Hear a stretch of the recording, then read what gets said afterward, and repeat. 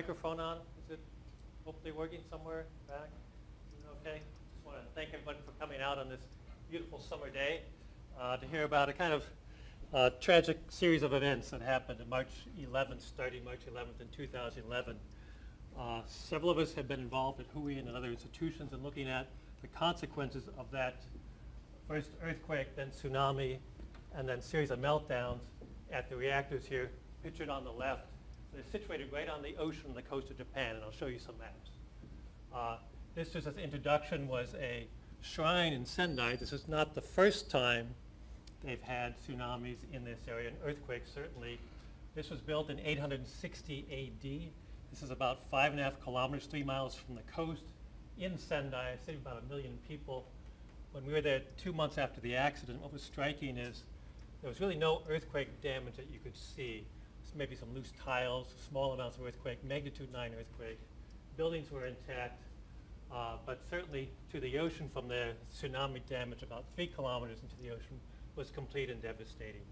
So these things have happened in the past. Those shrines were set to kind of warn them, don't build any closer than this, but of course this is now in the middle of this bustling city.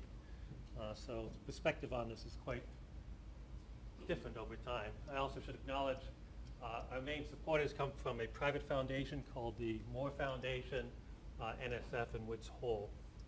And the way I'd like to do this in about 20 slides, 30 minutes or so, is kind of introduce you as a general audience talk to concepts of what happened in Japan and a bit about ocean radioactivity, because it's not just the Fukushima isotopes we need to think about, it's other sources of radioactivity. We had a research cruise there in June, early June, shortly after the accident. We'll look at data on the ocean currents, the waters, and the biota, the fish and organisms living in there. I'm going to talk about some other work from other groups about fish on both sides of the Pacific and what their concentrations are in those fish, and a bit about the reactions in Japan, what they're thinking, and come up with a summary. So that's kind of the sequence of events as I go through this. Hopefully if we get through this, there'll be ample time for questions. If there's something that you just don't understand, it's really quick, just shout it out. Otherwise, we'll take questions at the end, and we should have lots of time for that. Because we'll try and get through a lot of different topics here. Now, I just wanted to introduce myself and my background by showing you the cover of a document. It was my PhD thesis in 1986. I happened to be at this institution working on basically what happened to some of the plutonium in the ocean that was released in the 1960s weapons testing. Those atmospheric weapons tests, dominated by the former Soviet Union and our country, are still the largest source of the artificial radionuclides, man-made isotopes, in the environment, which includes the ocean. So as we were finishing up that study, getting ready to graduate, shortly before that, in April of the same year, of course, Chernobyl happened. Prior to Fukushima, this is certainly the largest accidental release. We'll talk a bit about the differences and similarities. But I immediately kind of went from looking at plutonium from this 1960s event to studying the consequences of Chernobyl on the ocean, particularly the Black Sea. One of the differences between Fukushima and Chernobyl is Chernobyl was several hundreds of miles from the nearest saltwater bodies. The Black Sea was to the south, the North Sea, the Baltic Seas were to the north. And so we went to the Black Sea and started sampling 6 weeks after that event, kind of faintly reminiscent of what you're going to hear about today, are actually very similar. But most of my career was spent studying things like thorium, natural radionuclides, still keeping up some of the same lab techniques, but these don't happen, fortunately, very often. It was really, though, because of that history that I got involved. Many of the scientists at that time, my mentors, people had already retired from this. There really aren't that many really oceanographers who measure these isotopes anymore in the US in this field. So we got in trained, wanted to take a look at the consequences. I could show many more pictures of the devastation. We have to remember that 20,000 people are missing or dead from the tsunami itself that impacted the coast shortly after the earthquake. So far, no one has died directly from the radioactivity, though hundreds of thousands of people had to be evacuated. Most have not yet returned, and many may never be able to return. But the radiation itself has not caused the damage. But the tsunami that came in was really what started it all at the nuclear power plant. This is a security camera. This was not an intended photograph. But this shows a wall here. It's really hard to see the scale, but there's a ship here. This is about 50 feet high, wall of water coming in about 45 minutes after the shaking. Now, it's also interesting, I mentioned the damage was very slight in Sendai. At the reactor itself, there was really no physical obvious damage from the shaking, from this magnitude 9 earthquake. That was actually the original good news about this. They also have systems in place to drop control rods to shut down the reactor, the fission process inside the reactor. The same way in Japan, they're so well prepared for earthquakes that they shut down the high-speed trains. They actually automatically take elevators to the first floor to let you out. So there's a lot of systems in place to deal with earthquakes and shaking and motion, including well-designed, in some respects, reactors. What they didn't anticipate, though, is the height of this was much higher than the 20-foot seawall that they had set up. That, of course, overwhelmed that seawall quite quickly. You can kind of see the ship is now almost completely swamped. Seconds later, these oil tanks, energy that supplies some of the backup, are also swamped. These are probably about 75, 80 feet high, halfway or 3/4 of the way up the water level. And through the entire reactor complex, cars are being jumbled around. The entire facility was overwhelmed by this tsunami water damage, which led then to the loss of their generators, which are the backup power, so the batteries only lasted a very short time. This caused, even though they shut down the reactor itself, overheating inside of a reactor. When you break apart the uranium or whatever fuel you're using, you have a lot of what they call fission products, decay products, breakdown products from that nuclear process. They generate heat. They have to be cooled, even if you put in the control rods and shut down a reactor. So there was overheating and meltdown.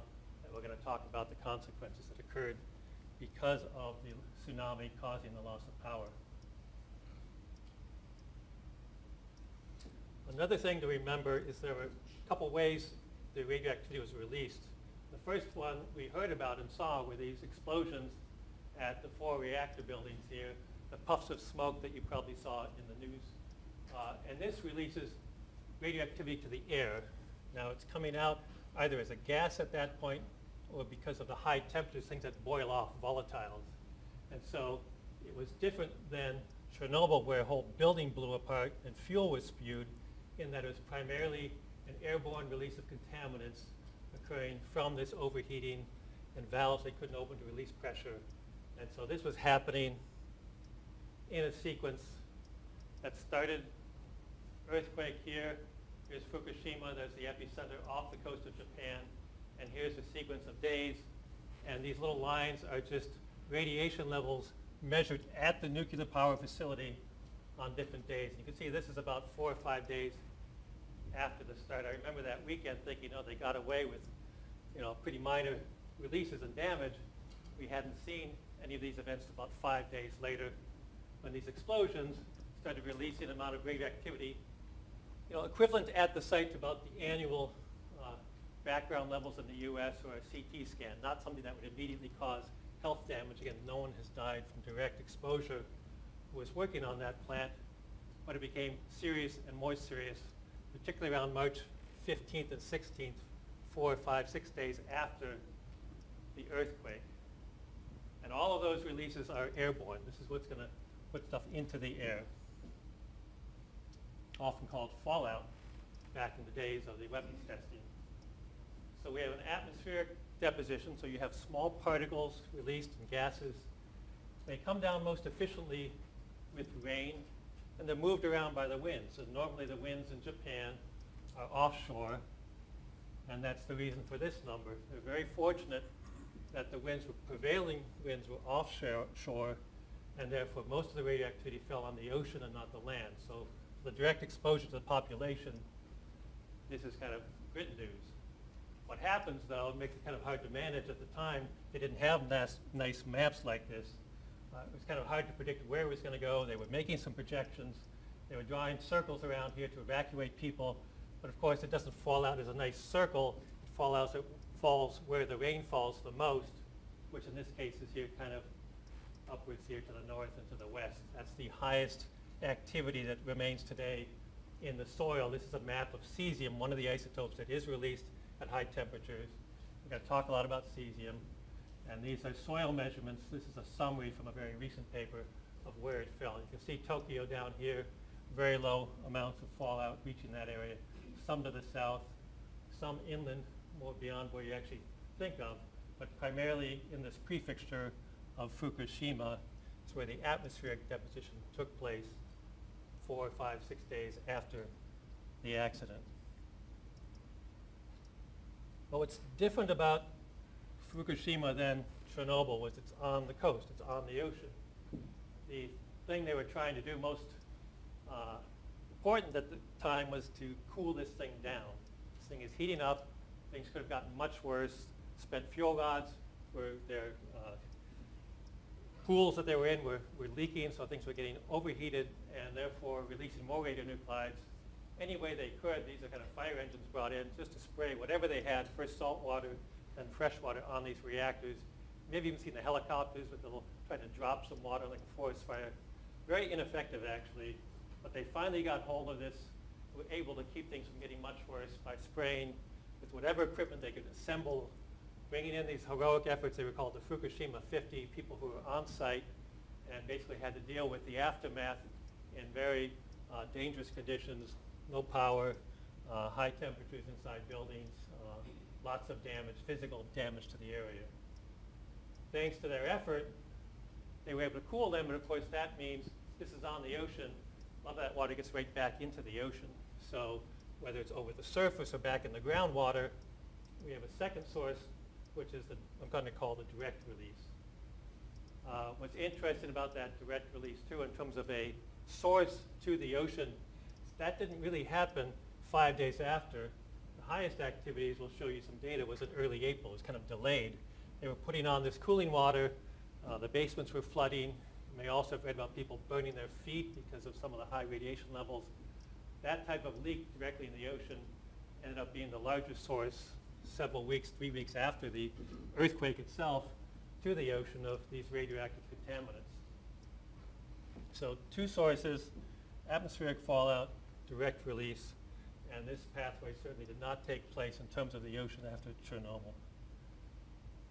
So that's a bit of the accident. You've probably seen some of that. I want to get into kind of radioactivity 101 in the ocean and what we know about it before that. And this is out in an issue of Oceanus. If you haven't seen that magazine, it had a nice summary of kind of, I think a background perspective we all want to keep in mind is that there's several sources of radiation, radioactive compounds in the ocean. And we'll call some natural, we'll say human or man-made or anthropogenic. And typically, if you pick on one here, cesium-137, and you look at the human, the man-made sources, there are very large differences when we think of things like 3 Mile Island versus the global test in the 60s and Chernobyl and Fukushima here in terms of the total quantity of this particular isotope that they released. The unit I'll use a lot today is called a becquerel. Henri Becquerel, one of the French founders of studies of radiation. Basically, it's 1 decay event per second, how quickly something's breaking down due to radioactive decay. I'll stick with becquerels. To put these totals into perspective, we had to use a petabecquerel, 10 to the 15th. And you can see there was about 400 released of these quantity of cesium from the 60s weapons testing. Fukushima and Chernobyl is somewhere in the 10s to 100. 3 Mile Island was nothing. That's 0.00004 in terms of the total release. Now, all of these are dwarfed by what's in the ocean already from things like potassium-40, natural compounds that decay also in the same units of becquerels, 15 million petabecquerels in uranium-238 here, and there's several others, radium isotopes, some of the precursors to radon that you think about in your basements. So we live in this sea of radioactivity, and typically, and even to this day, the natural sources certainly overwhelm or much larger when you measure land, ocean, atmosphere, than even the largest of the releases of these man-made isotopes. The other thing you have to remember here, the dangers in the dose, and think of things like mercury poisoning. You know, you can have a little bit of radiation. One banana actually has 10 becquerels of potassium-40 in it. And you know, to get up to a sort of radiation concern, you'd have to eat millions of bananas. Of course, no one does that. But it comes down to our ability as scientists, we can measure even one of these units of radiation in our sample. So just because we measure it, we're not always concerned about human health effects, but we can use these, as you'll see later, to tell us something about how the ocean works and things. So we can measure very small amounts. The total exposure is very important. And so how that works, we'll have to also compare these isotopes to some of these natural sources in terms of the effects on humans and our well-being. So that was that. Another point is I'm going to focus mostly on cesium-137. It's a slightly different story for different isotopes. Polonium you have heard of, plutonium, radium. They might have different target organs. They might have different fate and toxicity in the ocean. We only have time to focus on one because there's one of the dominant isotopes released, cesium and iodine that you may also have heard of, very specific iodine to thyroid cancers and things, but it has a very short half-life, 8 days, for the dominant isotope that was released. So we're not too concerned today about releases of iodine as much as cesium, and we'll talk about 2 of those isotopes. So what do we know about cesium? Well, it mostly came from those 1960s weapons tests. When you blow up a bomb, you also release cesium. Soluble in seawater, that means where the salt goes, where anything that weathers into the ocean, so goes the cesium. And it has this half-life, we'll talk mostly about 137 or 30 years before half of it decays naturally, half of it decays again. And so we're talking about something that has an effect for certainly decades to centuries in terms of its how long it stays around, decays into staple elements after that, so we're not concerned. But we do have a concern about the concentrations of that isotope and have measured that concentration throughout the ocean for a long time. Now this is 1990 data. Different places in the ocean. I'm going to talk about why some are high and some are low. We're going to have another plot that's even more complicated, but it's becquerels, my unit of radioactivity per cubic meter. Typically do it per big volume because there's not a lot of radioactivity in the ocean. 1 or 2 of these units per cubic meter, 1,000 liters, something that's like the size of 4 by 4 by 4 feet square. It's very difficult to measure these low levels in this sea of other isotopes out there. There are places where the amount of cesium-137 is higher. You might be a little bit surprised here. The Baltic Sea and the Black Sea are because of Chernobyl deposition in 1986. The one that people are surprised about is the Irish Sea. There's been nuclear fuel reprocessing that releases waste directly to the Irish Sea. That's been going on for 4 or 5 decades. It's actually reduced significantly since then. That number today would be lower. But it had levels of about 60, 40. Certainly at the time, in 1990, the waters of the Black Sea, the Baltic Sea, at those levels, they're safe to swim in, safe to consume the seafood. The doses you're getting are very small, numbers around 10, and certainly at these background levels everywhere else, including the Japan coast, of about 1 or 2 becquerels of cesium in the ocean. So this is the status 1990. So this is a plot that takes a little time to explain, partly because I'm going to have to fit all these data on one plot. I'll try to, from this background level of 1 or 2 becquerels per cubic meter up to tens of millions. There's a timeline here, April 1st, 2011, out to March 1st, 2012. So this is basically 1 year time series. Every dot is a sample of water collected right at the release point of that reactor, right in the ocean. So it wasn't inside the basement. This was in the ocean, sampled by TEPCO. Reported, we started to see data show up around March 22nd, shortly after the accident. And I told you earlier that the peak was actually a little bit later. This peak was on April 6th, and it was about 60 million in those units. Now that's when you started to get worried. We were actually watching these data. They were released publicly. People were trying to put them in context. I'll try and show you some other numbers on here. But basically, at that level, we could already say that this was an unprecedented release to the ocean. And some French scientists actually, if you took marine organisms and you grew them in that water for their life cycle, and this is only a few days, you might have possible reproductive effects, mortality. This is bad.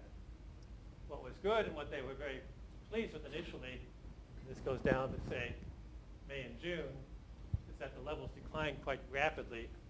This is because they plugged that single leak, that spurting water that was coming in there. And the oceans, the first thing that happens, because it's a soluble radionuclide, cesium mixes down, mixes out, mixes offshore. And so you're going to, if you shut off the source, you start to decrease the concentration in the ocean, even immediately at the reactor site.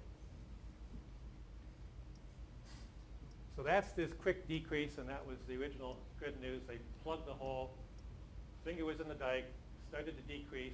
They're taking lots and lots of measurements. They have many more points I could fill this up with. But then this starts to happen. And for something that sticks around for 30 years, this is not radioactive decay. This is a different source that's probably smaller, otherwise the numbers would be higher, but it's persistent. So we have a persistence here of cesium being released to the ocean much higher than it was for at least a year, and I've looked over last week, and it's still set numbers now at about 1,000 of these units of becquerels. So we published last December the first part of this record saying, well, this was good news, but we still have to be concerned about the long-term source. Again, unlike Chernobyl, a one-week explosion event, this was going on for a long period of time. I'm going to show you data from our cruise, but it happened in June. This is the range that we saw. The further offshore you go, we were 30 kilometers was the closest point, about 18, 20 miles. The levels were low down to the background. I'm going to show you that data. I want to point out here that the highest numbers we saw after Chernobyl in the Black and Baltic Seas were lower than what was seen in the ocean after Fukushima. But I also want to point out that what we saw offshore at these levels, this was safe for our health and safety for human exposure. This isn't an internal thing, but just in terms of the radiation dose we received, which we monitored actually quite closely. We were within safe limits. And how does that work? Well, here's my banana scale again. This is the amount of cesium you're allowed in drinking water. These levels are so low. Again, we can measure down to here. The natural isotopes would be aligned up here somewhere, potassium-40 in seawater. So these are not of direct concern, but they are of concern for seafood. That's why I'll end this discussion today with talk about seafood safety. And that's something to be concerned about. Accumulation is something that you're going to eat internally versus external exposure to isotopes that are now at safe limits in the ocean. So what did we do? Well, we quickly got together what we could to get a ship, get funding. It took private support and a pretty heroic effort by many people, not just me, but to get a ship and a group of scientists to Japan. The Japanese were measuring at that time some of the coastal values around it, but we wanted to get further offshore. So this is a kind of what we call a station map, where we left Tokyo, went out, and moved our way back in, taking samples. Every place you see a white dot. This big orange thing, this is not radioactivity. This is the height of the sea surface, and it's driven by this big current called the Kuroshio. The Gulf Stream of the Pacific moves water offshore.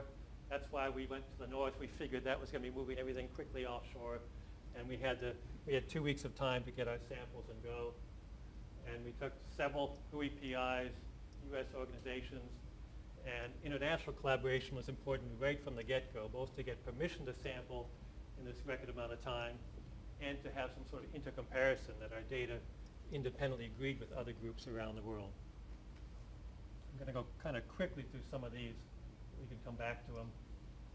There's the ship we were able to charter in 3 weeks. From the moment we got a phone call, they said, yes, we will provide you funding.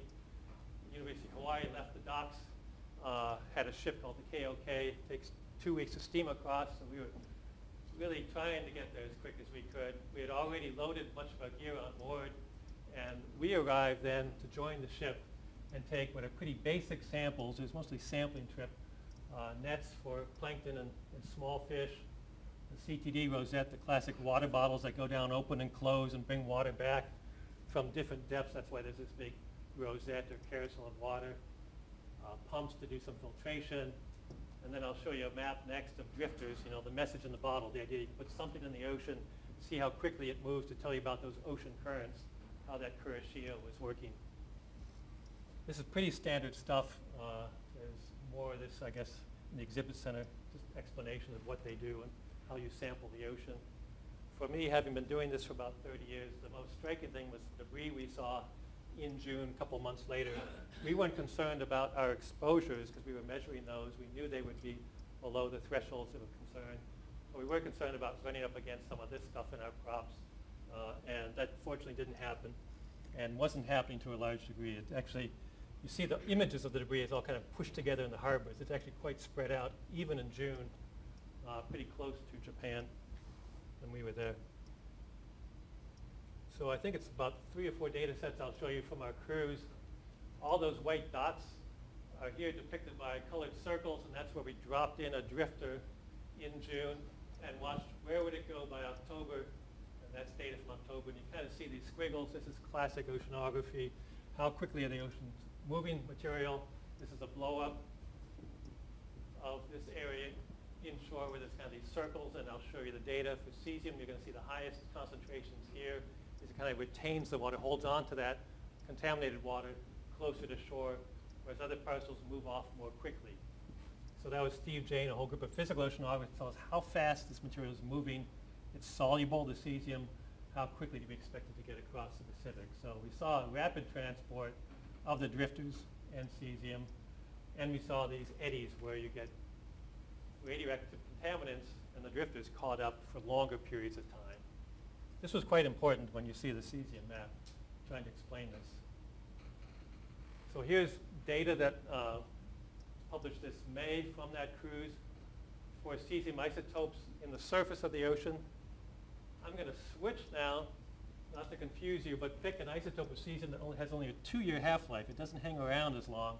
So the only place you can get that from isn't the 60s, it's from something more recent, Fukushima. So by measuring 2 isotopes, we can fingerprint these waters and say definitely this cesium isn't leftover, this was the new stuff. And the new stuff was highest here, numbers of 3,000, if you remember that log scale. Numbers that are less than 3, which is kind of background. And I've colored the Kuroshio current, this Gulf Stream, gray here. You can really see how it acts almost like a barrier. And so our first conclusions, we knew a lot of this as we left the ship, was that there was a big range, and we were asking ourselves why, and that's why we were doing those physical studies. Why is it higher here? It's because of the currents. We saw the Fukushima cesium everywhere from within 20 miles out to 600 kilometers.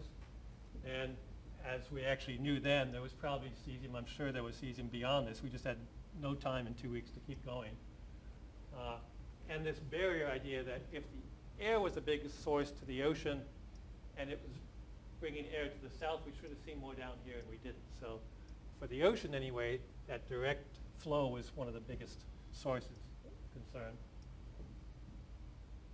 I'm going to try and show you a movie. It's not my data, but it's an interesting way to look at where this stuff is going. Try and stop it here.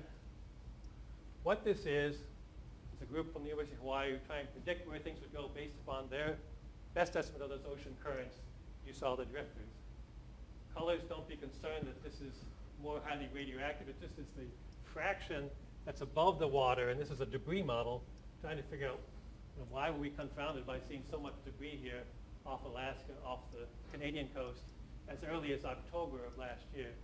Well, it's because some of that debris is sticking out of the water, the soccer balls, the styrofoam, some of the containers carrying the Harley Davidson. So that moves much faster than what I was measuring, which is the part that is in the water, the currents themselves carried with the currents.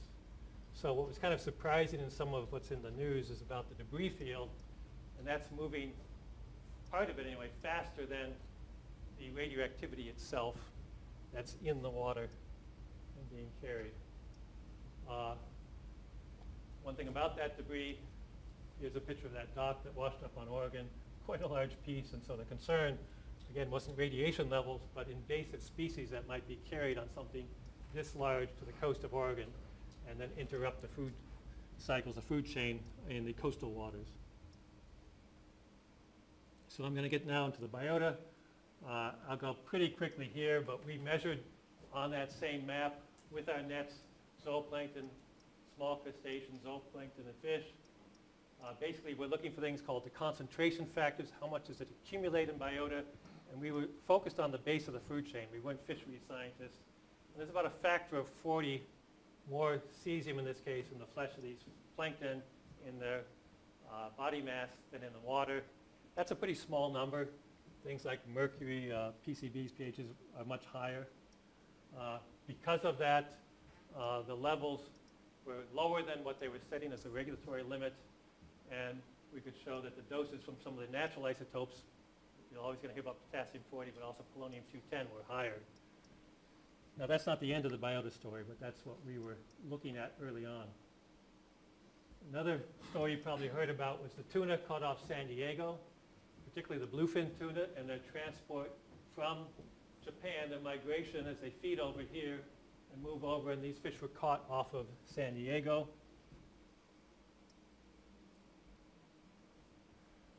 Of course, you know, that brings on the headlines, this fear that what we're catching here has Fukushima radionuclides in it, serving tuna with a Geiger counter. It does, I think, has implications for marine science, this type of thing. They actually want to use this to track not only tuna migration, which isn't very easy, but things like turtles and seabirds by measuring the amount of isotopes that are now being carried by them. The scientists, the authors also kind of joke that maybe the one thing they can do is save the bluefin tuna from overfishing because people won't eat it now. And they were pretty happy with that cartoon, actually. Quickly to get on, you know, the results of that study were unequivocal. When you measure the 134 cesium in a fish, it has to have come some point from over there from Fukushima. The levels that they measured were quite low, and they're safe and safer even because as they swim, they lose cesium. It's in their muscle tissue. It's replaced by the natural potassium in seawater, and so they just have less and less cesium, and that's in fact how they can say how long it took them to get over there. It's a way to trace that. It did demonstrate some rapid transport. It's difficult to go beyond this. There aren't many data about how this really works in terms of the different fish, different isotopes, and their variability. And the authors couldn't even tell anyone whether it'd be more or less cesium in 2012. They're feeding over here in the summer months, and if they stay over here for a whole season, maybe they're going to accumulate more. And I'll get back to this later. There's really no U.S. agency. This was, again, privately funded. Someone got a sample, put it on their detectors, and were able to measure the isotopes.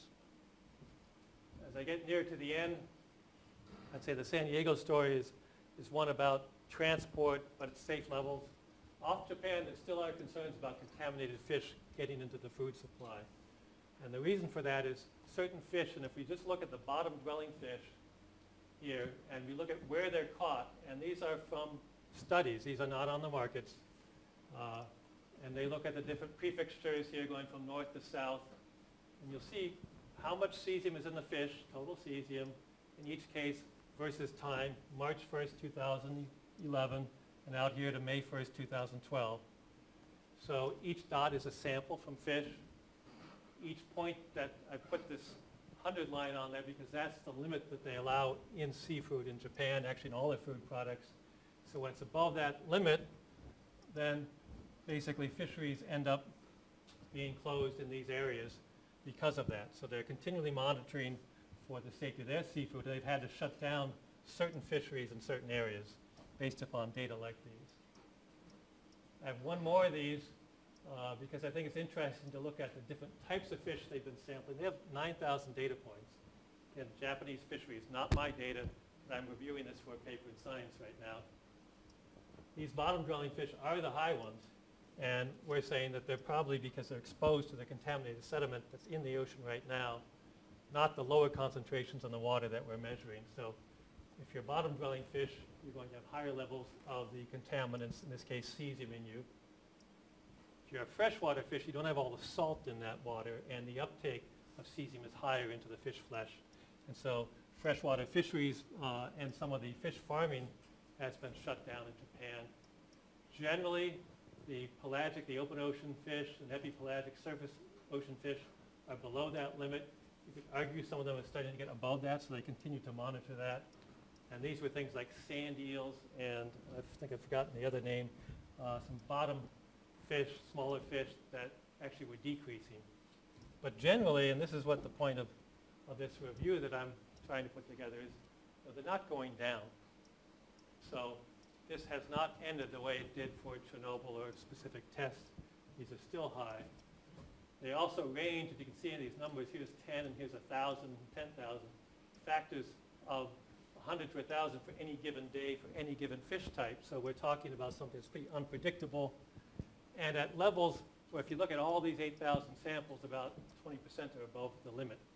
So there's still a fish contamination problem, concern because of internal doses of these isotopes. Getting nearer to the end, the reactions in Japan to this are things like this, where in the markets, if they're selling products from Fukushima, they basically have to have statements about how low the levels are that they've been tested.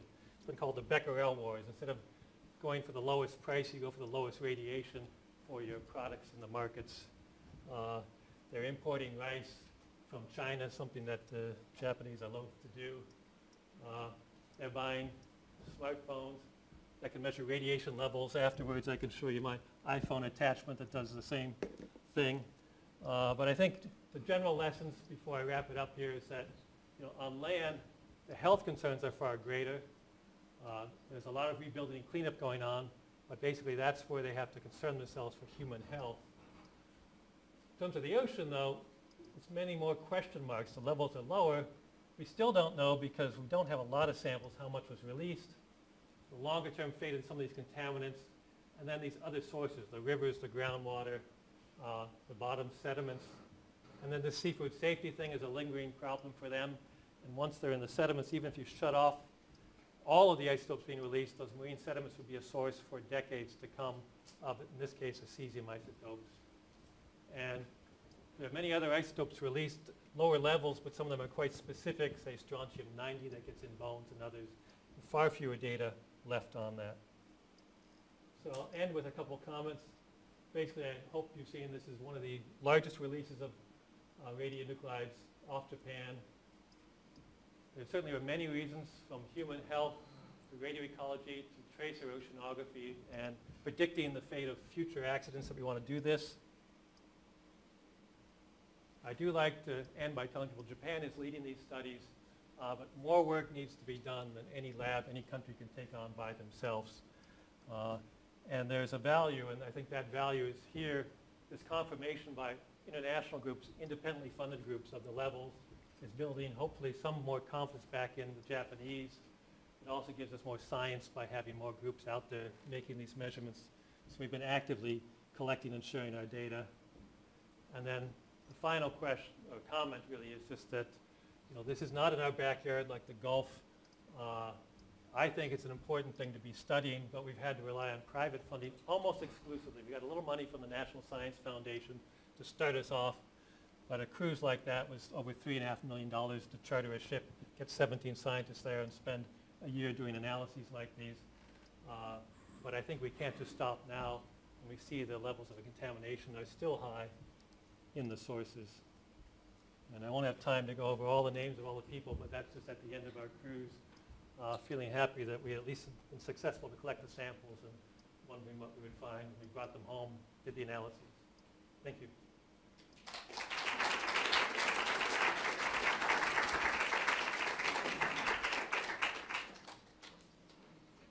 So we're trying to, several people couldn't make it. We're videotaping this, so we have a microphone. If you have questions, let's put you on the spot, but we'd prefer if you were to speak into the microphone. Kathy over here can hand it around if you want to ask questions.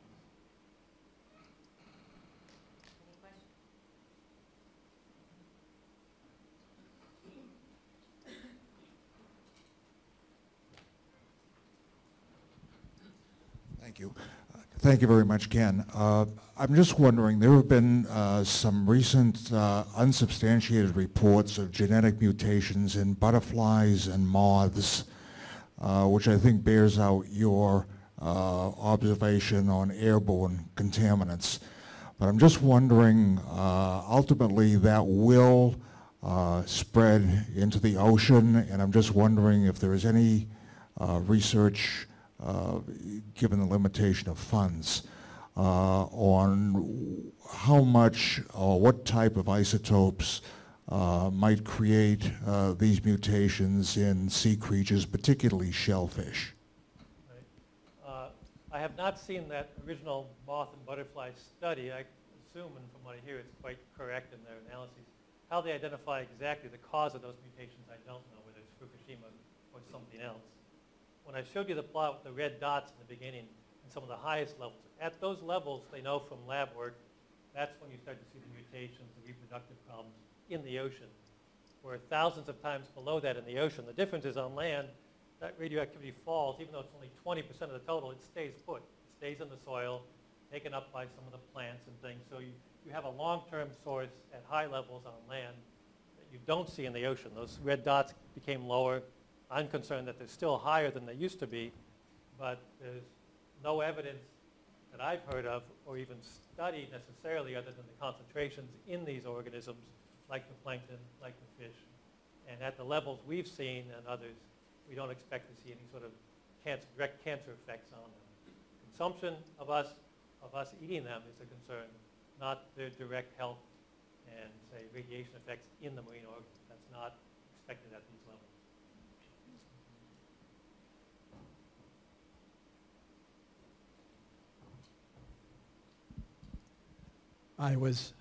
I was intrigued to see the extent to which the contamination went to the southwest of Fukushima towards Tokyo, and as you said, it falls where the rain falls. Can you say more about that and what the risk is upwind of prevailing winds rather than, obviously there's a lot of risk downwind, but upwind is what I'm interested in. If you're referring to on land, the little spot near Tokyo, that would have been a wind blowing to the south and to the west and depositing lower levels. That's when they were concerned about drinking water in Tokyo and things like that. And of the isotopes, the iodine that we didn't talk about was at high enough levels. There was some concern at that time, even in the areas around Tokyo. Since that has an 8-day half-life, most of that concern goes away automatically. It's really in those areas with the red and yellow colors for cesium that you have to decide, well, how do we mitigate the dose that you'd receive if you were to bring people back in there? And there's really only two things you can do. You've got to cover it with something which is not practical, or you can dig it up and move it somewhere, which is also not practical. It's 150, 200 square miles and 2 inches of soil that you'd have to put somewhere. But from the direct kind of the areas outside of there, the numbers were just not that high, again, for humans. Now, the freshwater lake study, I didn't show you where those came from. That includes some of those areas, and there are geographical hotspots, if you were, for where things are higher in some lakes than others, and they're mapping that out quite detailed now. That's not unlike Chernobyl, by the way. There are certain parts of Scandinavia, other areas, the wind patterns of the day determine which towns in Switzerland were contaminated more than others. And so that's what you've seen on land. The ocean pattern mixes all of that out.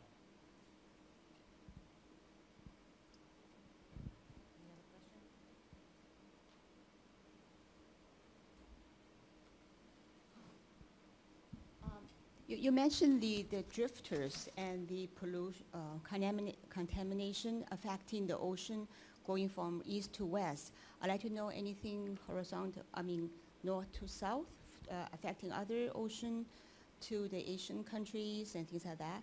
A second question is, what's your speculation or the reasons for the lack of major agencies to take this up for research and funding? Well, I was just going to bring up our map of cesium. And really what the first part of that is, why isn't it going to the south? Basically, the ocean currents are forming the barrier. If you release something into the ocean here, there's a current that comes from the north called the Oyashio, Kurashio moving it offshore. It's actually quite complicated physics in here, and that's why you saw all these eddies. But there's not easy for water, most of it, to get further to the south or across this, and that's why these dots are so much smaller in concentration than ones just to the north, for example, here and here. And this thing is moving like a snake, too. It doesn't have just one position, by the way. A wall is probably too strong of a word. There is some exchange. Now, there were some people in other parts of Asia that saw the atmospheric delivery, again, at very low concentrations. We actually could measure on the roof of our lab 10 days after the accident some of the isotopes coming across, the iodine isotopes, because they're rare. There's only one place they can come from. and they were at such low concentrations we didn't have a health concern, but you can measure those quite quickly. So the only pathway south of here is through atmospheric releases, and often going all the way around the globe in the air patterns that drive things around our globe. And so there's some interesting studies by the Norwegians about how much was released from Fukushima by measuring in Norway the arrival of that radioactivity in the air. Some of the uncertainty on the totals then is based upon these different estimates around the globe. And then the latter part about the lack of interest, you know, it's not for lack of trying. I think when you get into these ocean questions, they fall between NOAA, say, has a fisheries branch. We have a climate branch at NOAA that does ocean currents. We have the U.S. National Science Foundation that has the ability to get reports quickly, but for something of this scale, you compete against anything else about how the ocean is working.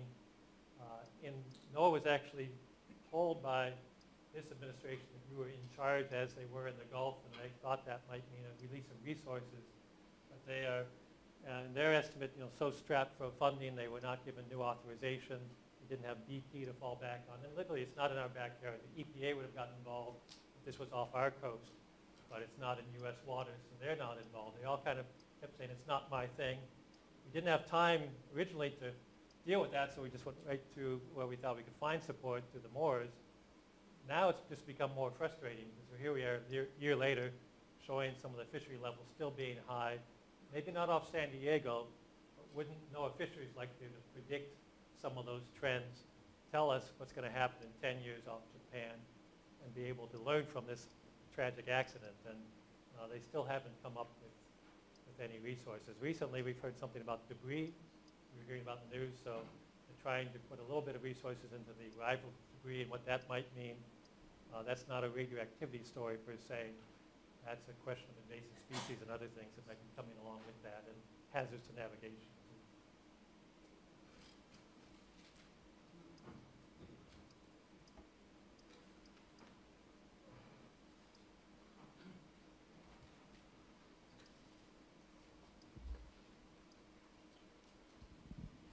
I was just wondering, I spent time in the mid-'80s in Iwate-ken in Tano Hatamura, and I was just wondering if you knew, there's not much news from there. I was wondering if you were able to see two things. One, the devastation along the coast, and two, a lot of the people were subsistence fishermen and farmers, and just wondering if there was contamination.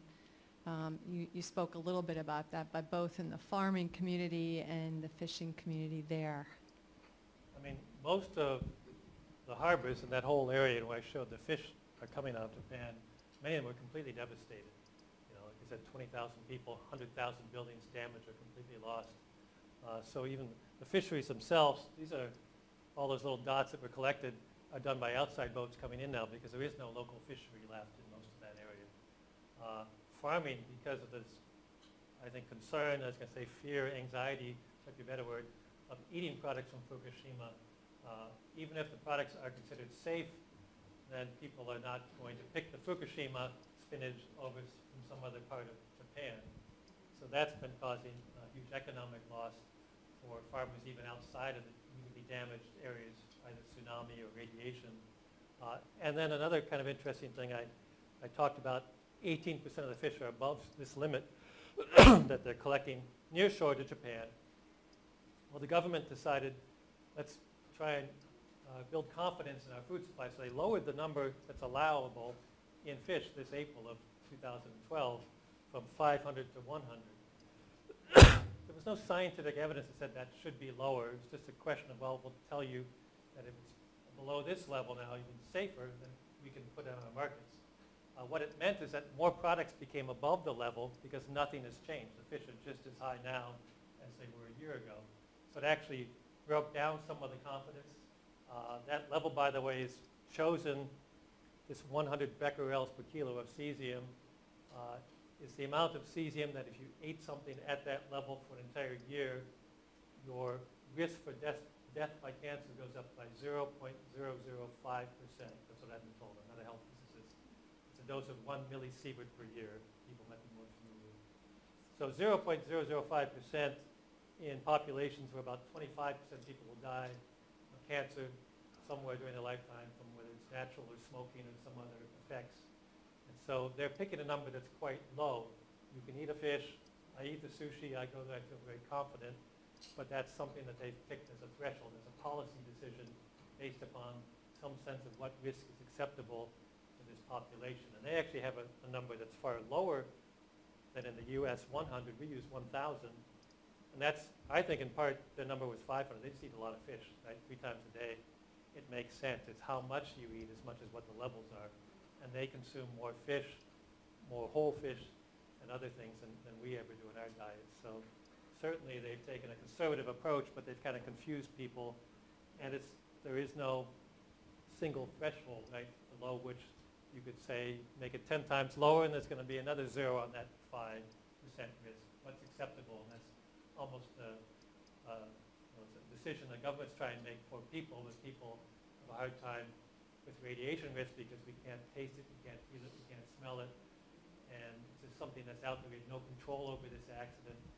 And certainly there's a lot of damage to clean up. It's also related then to reduce those levels as low as reasonably achievable is kind of the term they use.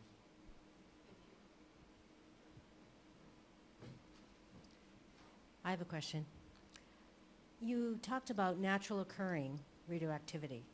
Is there a difference between what was released in the accident versus what's occurring naturally? Is one more dangerous than the other? There are specific isotopes that are more dangerous that are natural. Polonium-210 happens to be one. It's a big alpha emitter. There are things that can be emitted that are man-made that might be more toxic. Plutonium happens to be one. So there's this whole range of different radiation decay pathways, this thing called alpha, beta, or gamma radiation, different energies. So it's like this big whole mix of toxic organic compounds. They all have their different properties in the environment and effects on humans and target organs. So it's really hard to say, but it's not, you can't categorically say that the man-made ones are more dangerous than the natural isotopes. Potassium-40 I talked about a lot has a pretty high energy beta decay similar to cesium 137. So not that different. And a lot of our job in the lab, by the way, is separating them so we can actually see the cesium in the background of other isotopes that are there. We have to chemically separate it from the other isotopes because they're more abundant. And we continue to wrestle with how you do that and work sometimes in clean bunny suits and clean rooms to make sure we don't introduce dust that might be higher in the radiation signal we're looking for than our samples in the deep ocean or even off Japan. That's a good question, though. Any other questions? Sorry, just one more. I was wondering if the Pilgrim plant, if the company has been interested in your findings, if that's been a direct communication to you at all, or recommendations from you to them? I've not been either asked for comment or been in contact with them. I actually expected the fisheries were the people who were going to get to us first and say, can you tell the world that the fish were safe or something? But they also haven't been involved as much. I think the US FDA just looks at fish, measures what comes in the container, and does the cursory sampling. Is it above a certain threshold? And they basically, there have been import restrictions from all of those areas where they saw the highest contamination. Now, so as long as they're doing their job in restricting those fisheries, I think that's working. As far as the reactor operators, no. I mean, I think there's been reviews, and I'm not a specialist at all, either in reactor design or safety. I know there's been reviews in this country and now in Japan, and they've in fact shut down all of their nuclear reactors until recently. They restarted a couple of them, but because of concerns that whether they had the measures in place to stop this overheating type of accident from happening again.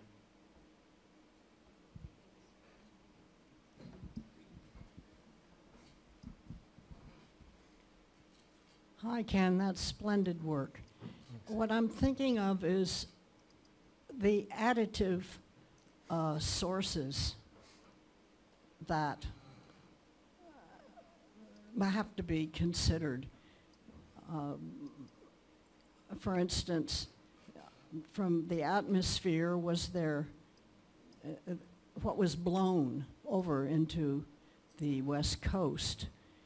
And a second question I would have would be,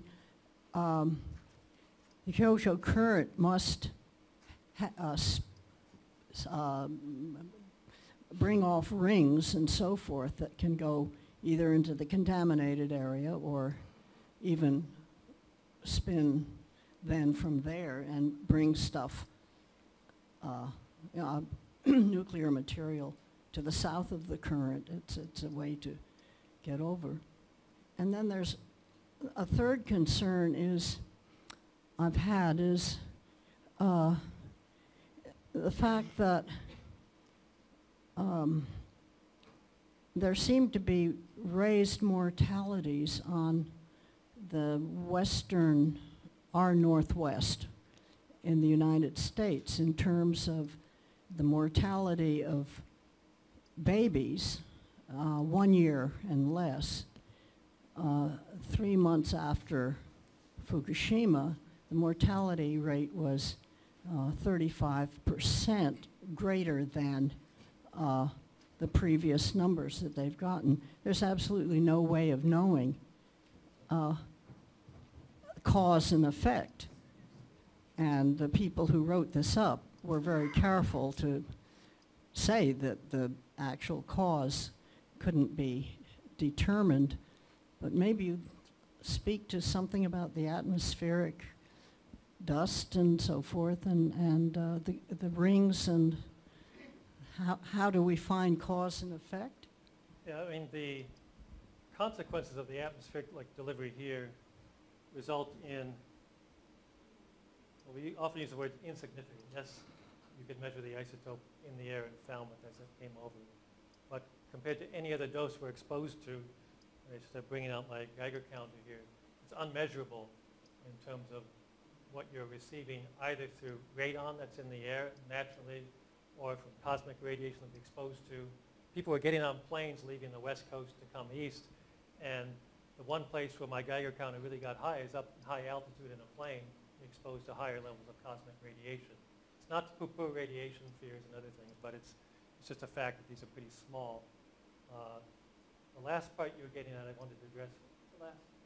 Oh, this study. No, this study. There's one study out there by what should be, by their degrees, reputable statistical analyses of some of the death rates, and that's been actually completely disproven by their other scientists who look at the same data over longer periods and see no statistical evidence for an increase in mortality. And one way to think about it is if there was mortality increases here, they'd be huge in Japan. You're not seeing that. You're not hearing about that. No direct effects. In Japan, what they're concerned about, and they're tallying up like an anxiety death. There's a term in Japanese. I don't speak Japanese, but for the people who, as a consequence of this accident, the evacuation, there's more suicides, or they were moved so quickly that they suffered health effects. That number, the estimate I've seen is about 1,500 people that they're attributing now to more of the evacuation, the anxiety, the stress that's come with that. And that's, in fact, kind of what they've seen post-Chernobyl over the years. There's more deaths from people who have been displaced, may never get to move back to their homes, things like that, that's causing premature death. It's not the radiation directly itself.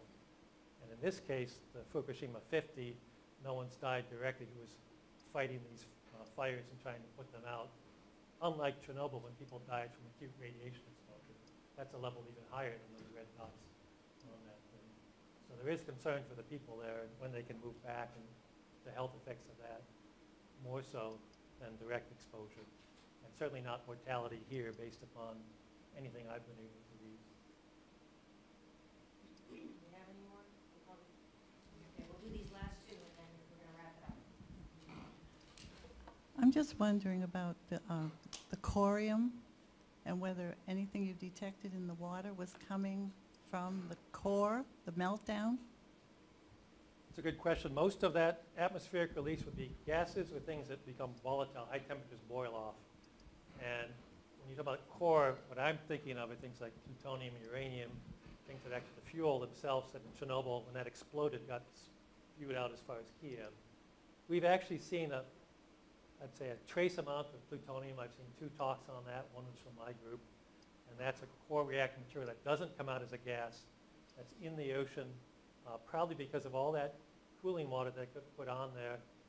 This hydrogen makes it very acidic, if you know a bit about chemistry, so it'll basically dissolve some of the materials. and bring that back into the ocean.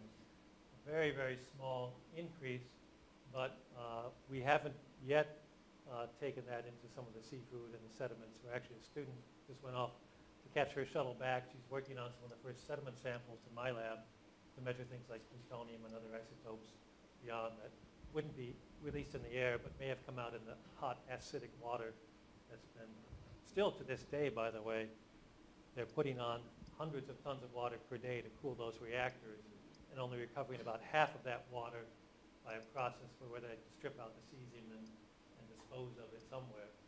So that's why those red dots aren't dropping off to zero, is because they have to cool that thing for decades, for years certainly, and that takes water, and they've got leaks everywhere, and that'll be a long-term problem. Thanks very much.